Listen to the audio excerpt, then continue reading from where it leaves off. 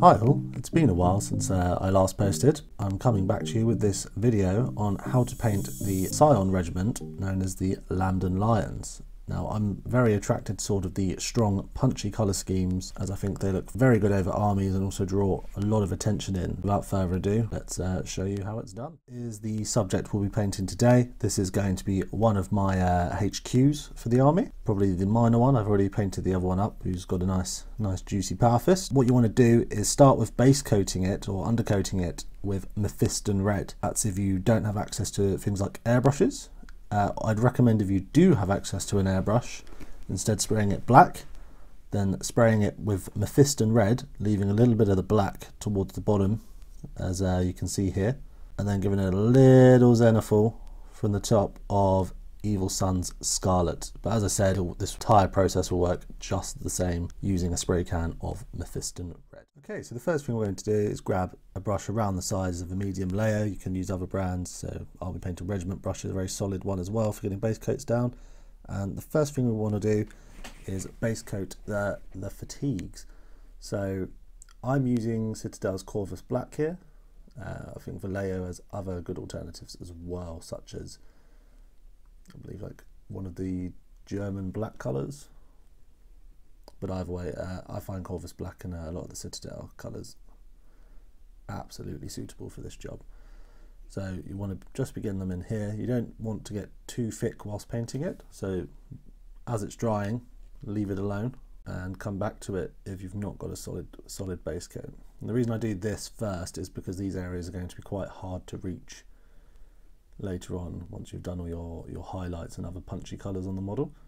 On top of that, they're also one of the easier colours to fix should you get paint on it and make a mistake at another point. So I'm just sort of showing you roughly where the colour placement would be on the model. So like the very bottoms of these, just under these sort of boot wraps, boot clips, whatever they're called. And then sort of in between here as well. I personally leave the berets red. So with that in mind, I'll come back to you just in a moment. As you can see, there's the Corvus Black down, nice solid base coats there. As you can see, I've made a few mistakes, such as hitting those straps there, but don't worry too much, because this is part of why we do it first. It's because this next step now is to cover any of the leather areas, such as the boot covers, the straps, the pouches, in Mournfang brown.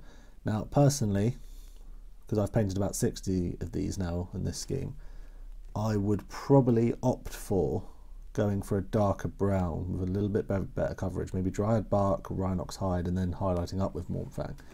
But because I'm keeping it consistent across an army, we are going to be doing the Mournfang brown for all the straps and leather parts of the model, or at least bits that I've decided are going to be leather anyway. So yeah, so that's why we're not too bothered about hitting the straps, because we're just covering over them now anyway at this stage. As I said, we're trying to paint an army very nicely here. We're not trying to win any single figure painting contests with this dude. So you know that's there. Then we come down to the boots. What I tend to do here is just get both of these bits in one. I don't worry too much about the detail separation, because when we apply the wash, that'll do some of the separation for us. So yeah, that's all we need. So make sure you get the boots like that, the boot covers, sorry. Just making sure you can see that nice and clearly. What other areas? So these straps along the arm, obviously don't worry too much about getting them if you've built the models fully. So like, I'm not going to get the inside of that arm because you're never going to see it. This thing here, this looks leathery to me, so we'll paint that bad boy in, along with these straps. Avoid the buckles because I will be doing them another colour in a moment. Right, anyway, let me get back to you in just a moment. Here we are with the finished backpack. Well, I say finished, the base coated, it's far from finished, getting optimistic. Now with a slightly sharper brush, I'm going to come in and black out details that I want to be metallic or black later on. So these screens, for example, they're going to get blacked out. With these it does help to be a bit neater, hence why I've switched to a size 1 brush with a bit of a sharper point. It's older now, so the point's a little bit gone. But yeah, we just want to fill that in. Once again, let it dry though, because you don't want to keep moving paint whilst it's drying, because that's what leads to it getting absolutely messed up. I think this is actually meant to be the medic's sort of weapon of choice from the command squad, but I've used it because I didn't just want all my basic commanders to just have the chainsaw themselves, but I feel like this is representative enough of Imperial Guardsmen's chainswords or Astra Militarum chainsword. And for some reason we've got a really nasty looking texture there, so I'm just going to actually smooth that out because I do not want it drying like that. I have no idea what's caused that. It's probably me not following my own advice and moving the paint about whilst it was still drying. Do a swatch for you. I'm probably going to do this entire stick here black, including this down here, because I want to leave the stick mainly black, with obviously that bit at the bottom being metallic and probably the skull being a bony colour. Other things, I'll leave these because although they're going metallic, they're not going a steel colour, they're going a gold colour in a moment. So that, this aerial, and then some of the more minor details where I know the metallic's going to cover well, such as these clips and this this skull. I'll just leave like that, because the metallic will cover that just fine. The grenades, however, will need blacking out. Painting through the camera is pretty hard. Right, I'm going to get that blocked in properly and be back to you. Now with those details blacked out, we're going to move on to the metallic stage. I'm just using Retributor Gold here, and I like to use this for all the trims on these guys quite carefully. It's a bit more difficult to paint in front of a camera, but that's a first world problem, right? So you get the point here on the trim, you just follow the pattern around down here as well. All that, and obviously on the shoulders here. I'd say take your time with this, otherwise you make mistakes like that, but don't worry too much about it. That can I'll go back and fix that with a little bit of Mephiston red in a bit. There's no point stressing about it. The paint's on, it's wanting to dry, it's in its happy place, might not be in mine. I'd probably advise using a brush probably a little bit more accurate with a bit of a sharper point than the one I'm using. Right, once again, I'm going to come back with that at its finished step. So carrying on with the theme, we're now going in with Iron Hands Steel. I just find this is a really nice metallic paint from GW, really nice coverage. We're painting the areas we obviously want to be silver. Now don't worry about it being too bright, because when we wash it down, it's really not going to be, even after the highlight. So with the guns and that, it's quite important to note that although we're painting black areas metallic, we're not painting all black areas metallic, because some areas are staying black. Because for example, this gun, I want this casing here to remain black. So it's really up to you when you're painting your own ones to decide how much of the gun you want to be metallic and other elements, such as backpacks and stuff like that. But I think I just like to pick out these little bits here.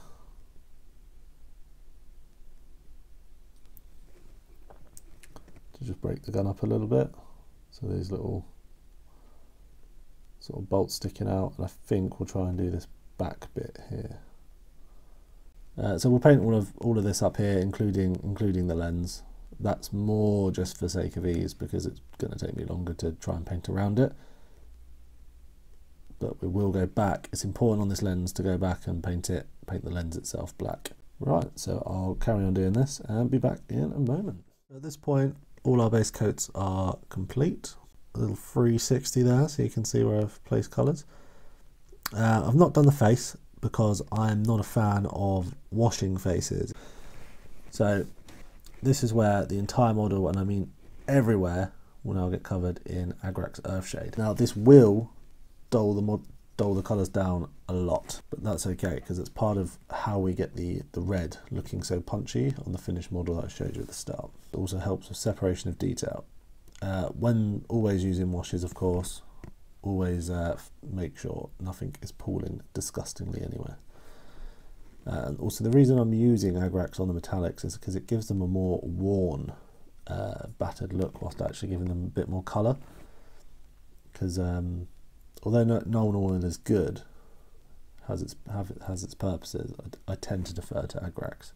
Even cover this Scully boy, but we'll try and keep it quite thin on him. I tend to also wash all the blacks as well. You don't need to, but I like to. So boots are a nice key area that you want to get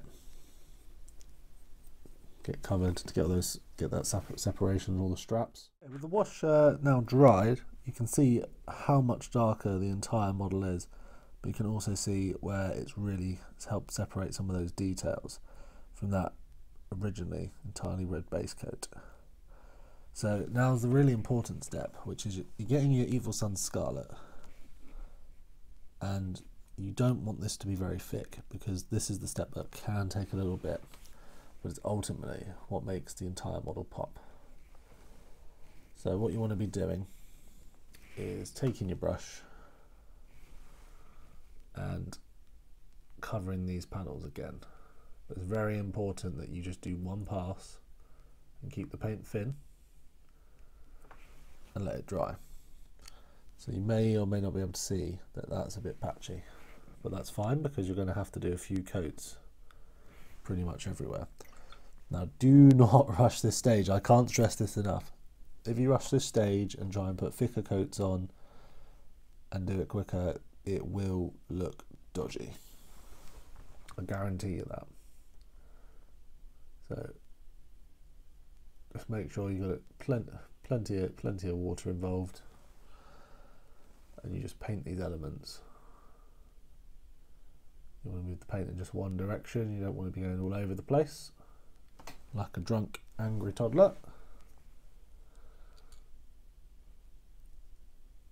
See these elements. Also, you can decide as you go on how much you want to build it up in each direction. So if you want to be really fancy with it, you can leave darker and light parts. Now what I tend to do here with the chest is focus more on these upper panels using this natural line and to create a divide between the two. So you'll have the lighter upper body and the darker lower body. And it'll look like you've done more work than you have. Immediately you can see there what I'm talking about. Obviously it's going to take a few more coats to build that up properly.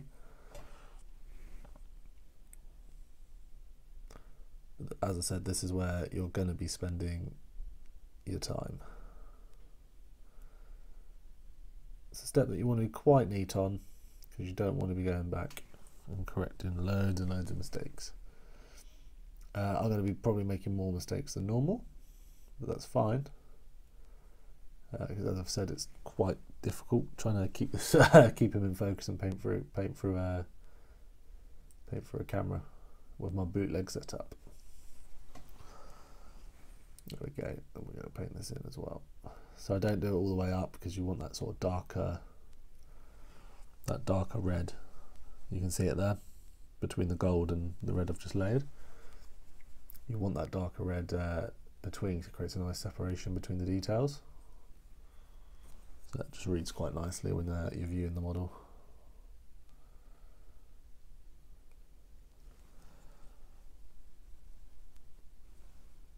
I'm going to revisit this knee pad now it's dried. Obviously I'm a bit all over the place right now. Usually I do everything, then come back and continue just going around building up the colours. But obviously a video can only be so long, and you don't want to sit there for 15 minutes and be building this colour up. But hopefully you can see now that's really beginning to come in strong.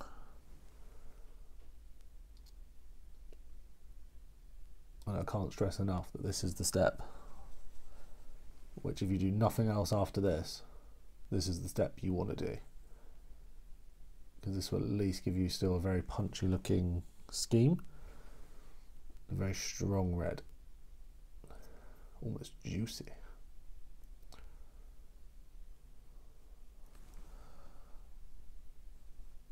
So with that in mind, I will do this and come back once it's all dried. The red mainly built back up.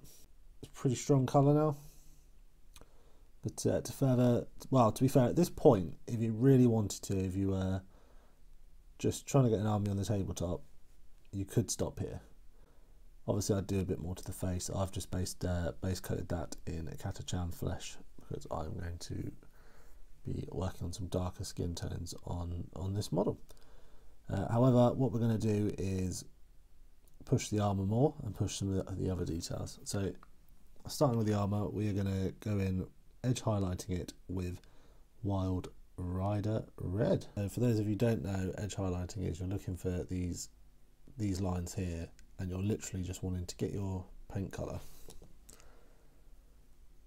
and run your brush along that edge.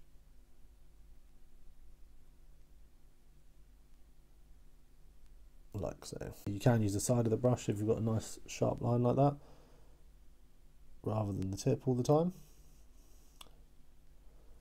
This I'm using a size 0 Winsor & Newton Series 7 brush here. I find you have to quite often go back to your paint because they don't hold paint the best, but what they do amazingly is they hold the tip. So I find they hold their tip really well, and I think that's worth it for just having to go back to the paint a bit more than a fatter bellied brush. But yeah, so you want to follow all those edges because that's really what's gonna make the model really pop out a bit more.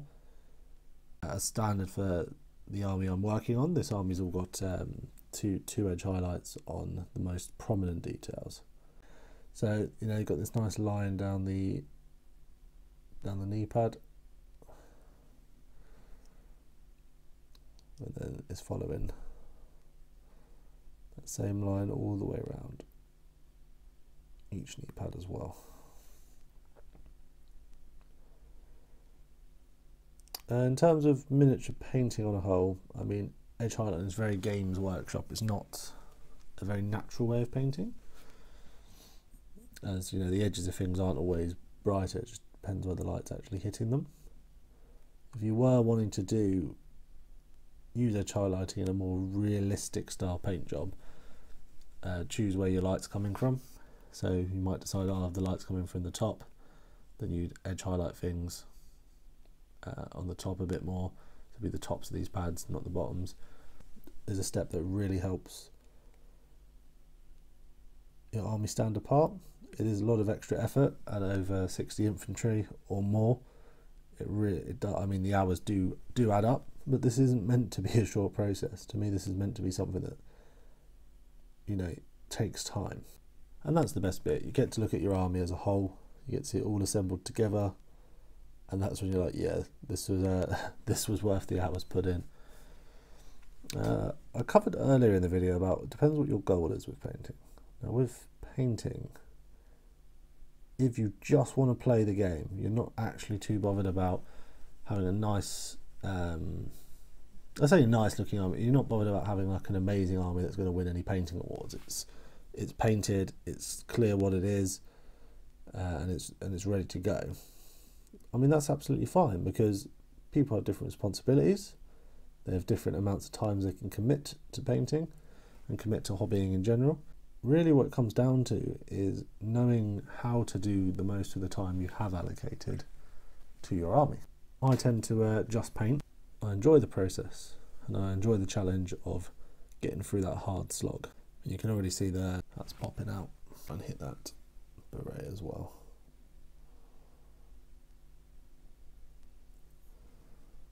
Now once I've put the second highlight on the beret, I found with my other characters I painted that it looks a bit too bright or a bit too over the top, but don't worry, there'll be a step at the end where we do some glazing don't be scared of the term glazing. It's literally we're dragging a darker red over certain elements of the armour to tie the highlights in and make them all blend together a lot better. You can see the difference because that's obviously the unhighlighted back, and then to the front those colours are popping a bit more. I'm going to put a bit more on this this arm over here, I think, just to push it a bit further, but I will return once that highlight is done. Right, I'm going to put a second highlight on this. This is just going to be focusing on the sharpest corners and edges. Now all I've done is taken Wild Rider and added some white to it. Now it takes a little bit of playing about with because it comes out quite like a peach colour, almost like a pink. But obviously because you're adding white in, it can get a little bit thick, so you need to make sure that mix is really toned down. So like what you want to do is focus on the sharp corners with this. So like that there. I tend to do like just the tops of the knee pads, like that. Then the very corners of the boots.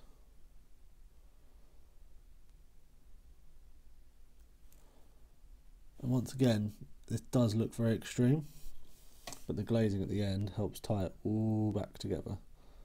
But we're very gentle with it because you don't want thick highlights for this. It looks bright enough already without having really thick highlights of it. I want to just reinforce this line on the chest. Just want to do a tiny amount.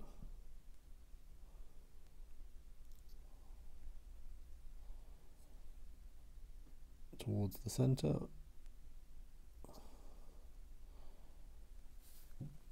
And although it's not a corner, I'd like to do just a little bit there to help sell it a bit more.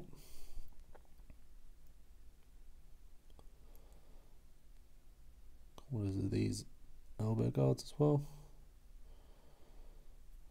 and the very tips.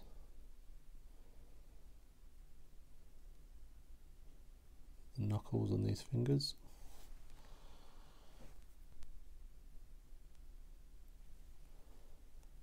So there as well.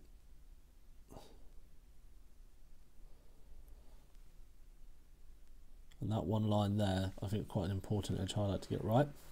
Because later on when you do the screens, it's really going to help sell the effect, whilst also separating the details.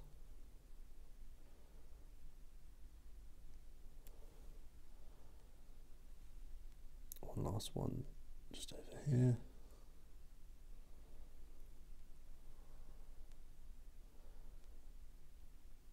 There we go. As I said, it's very strong, but I'm going to finish the rest of the model. And we're back again, and we could push the armour highlights further, and I probably will off camera because it's a character, but for now I want to show just what I've been doing the rest of the armour. So now we're going to move on to the black details and highlight them. On the other models, so with the hotshot las guns and the special weaponry, I think there's a lot more to highlight at this stage. We've only really got the pistol and the rod. So with that in mind, I'm taking Mechanica Standard Grey. Small brush again, and we are just edge highlighting.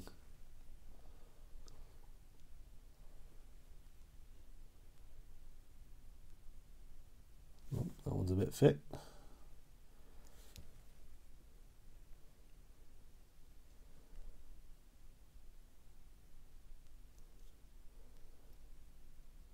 Now if you do mess up on these edge highlights a little bit, it's not the end of the world, just carry on doing it. And then you can go back in with black at the end to tighten the line up. I think the key to a good edge highlight is not having loads of line wobble all over the place.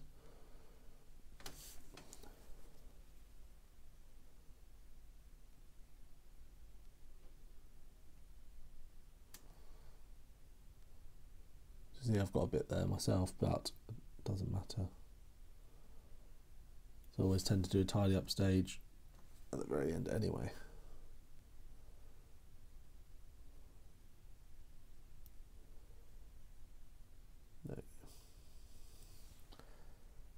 So I think you're getting the idea, so I'll be back in a moment. So okay, at this point I've done the highlights on the black, but not the fatigues, as in the black opposed to the Corvus black. So that's with a initial highlight of Mechanica Standard Grey, but off camera I've also done the same thing I've done to the armour, but with Administratum Grey to those higher points.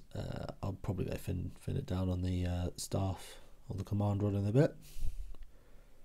I'm happy enough with it on the gun, as it were. Okay, the next thing to highlight, and it's probably the most tedious part of the process, is all the leather straps. Now I tend to only do one highlight on these because they're very small, and I think one highlight sells them enough. So I'm probably just going to do a few on camera, and then I'll do the rest off because they're very small. I need to usually concentrate quite a lot to get a nice line. But if you do mess the line up, it's not the end of the world, because once again you can just go in with your brush, narrow, and go down the middle with the Mornfang colour. That should tidy up any edge highlight issues you have.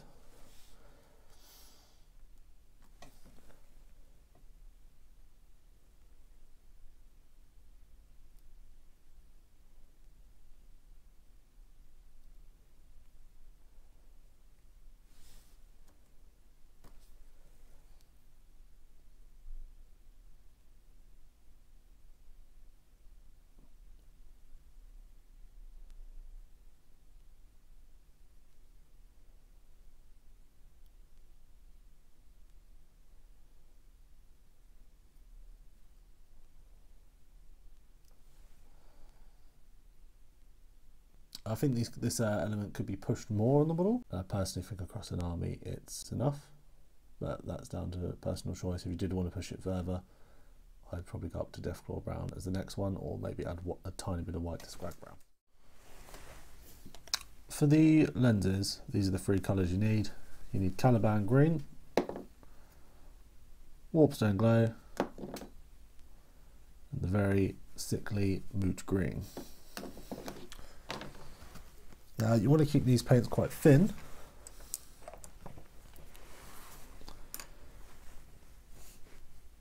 I'll try and get this as close up as possible. So first of all, as I said, we need to return to this lens here and start by painting the black back in. The first colour, which is Caliban Green. And what you want to do, so you don't want to paint the whole lens. You want to leave this the top strip and leave it black. So you're painting probably about 2/3 of the lens this Caliban Green, and you're leaving the top black. I don't have the best camera in the world, I do apologise, but you'll just have to take my word for it. That sort of top sliver, almost like a half moon, I've left black. And same thing again with Warpstone Glow, which I'm maybe painting the bottom third or bottom half.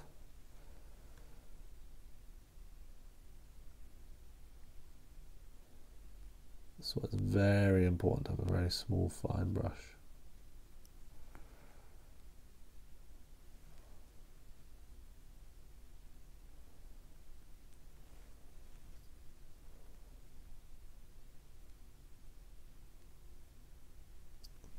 And then Moot Green. Now this is literally going to be almost like an edge highlight on the bottom left of the lens.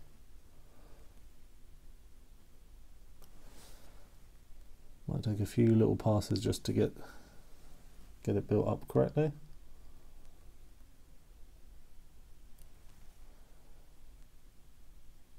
Kind of see I've got that little line, yeah.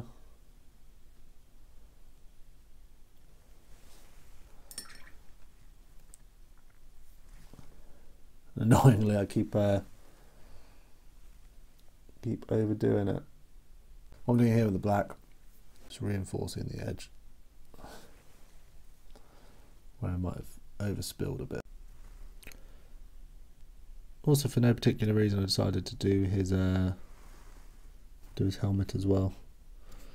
The little, I'm not really sure what it is, but I've decided to paint it like a lens to help sell the effect. So now what you want to do is try and put a white dot up in that black area. So one dot there. one dot on the moot green, and there you have a lens.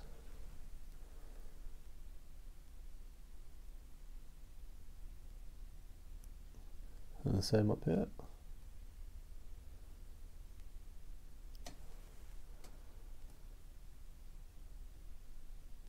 The last thing I want to show you is the screens. So this little screen here. So it's done with the exact same greens, but you want to make sure each layer is very thin. And then I tend to drag it to the top right.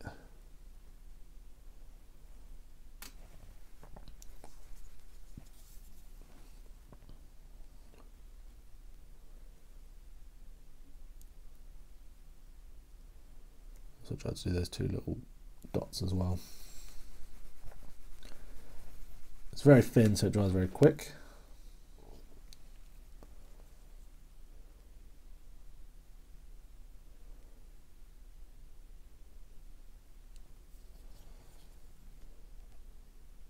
The same again on the reverse. Now warp zone glow, and kind of in a similar way to the lens, keeping it thin but trying to leave a bit of the darker colour in the corner. You can see that's very watery, so I'm just going to have to sort of wipe the brush off and then push that back up and leave it. I'll take a few coats of each colour to get it right.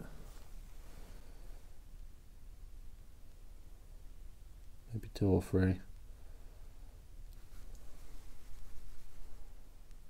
So when you're on the moot green, you kind of want to focus it on the top. Kind of just doing that kind of shape, like an L shape. I just want to feather it up a bit.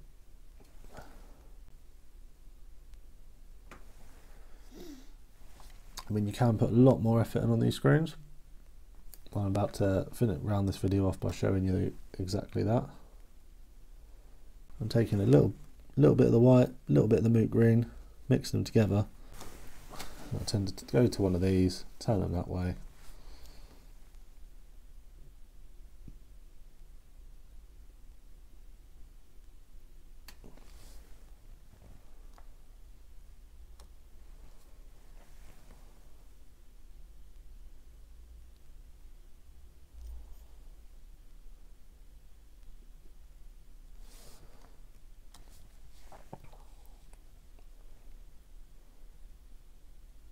Won't be my neatest one. In fact, it's turning into probably one of my worst ones. I'm trying to do is sort of do a vitals. Try and show that it's a screen showing his vitals.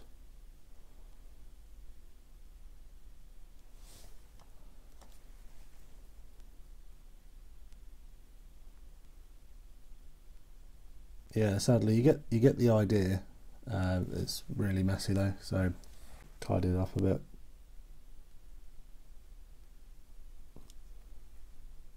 Last thing we do is take some black and try and line the panel.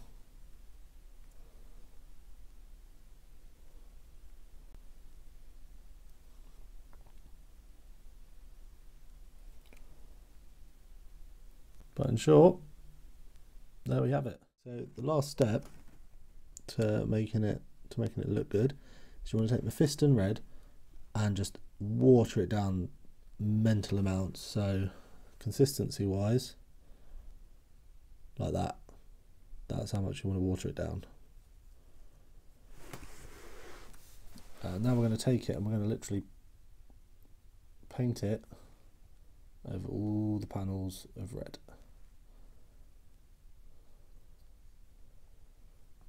And what this will do is knock back all the highlights and tie it all in together.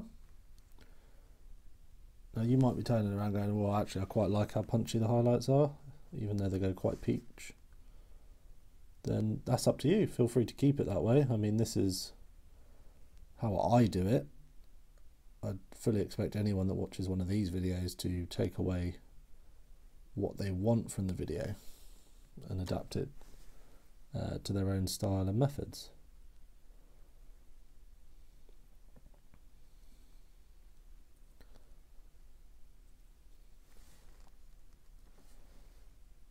Let's pin it over that.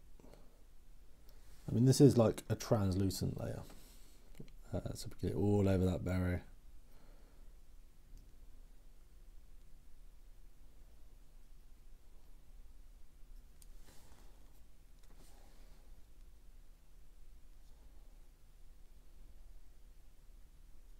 You can see now, especially on this arm, those highlights have been knocked so far back. So it's really more red than that peachy colour now. There's an example. So that's how it was before in the backpack. That's how it is now. I'm going to close it out here. Now for the face, I'm happy to do a tutorial on how I do darker skin tones. But it's one I'm going to have to do off camera at the minute because this camera isn't quite good enough to really pick it up. And certainly I'm having to work around the camera. You see I kept knocking it. It's not the most, don't say it's the most professional high quality video going on the YouTube selection right now. But it's certainly something I can do in future, or if you request it I can try and do it. On top of that, there's other elements of the model that I'll finish off camera. Things I suggest: you can highlight the gold if you want with Stormpost Silver. Same with the metallics. Depends what you want to do. And I wanted to show you how I do the rank and file. In short, here's the basics. Do with them as you see fit. If you did make it all the way to the end, thank you very much for struggling through. It's a heroic effort on your part.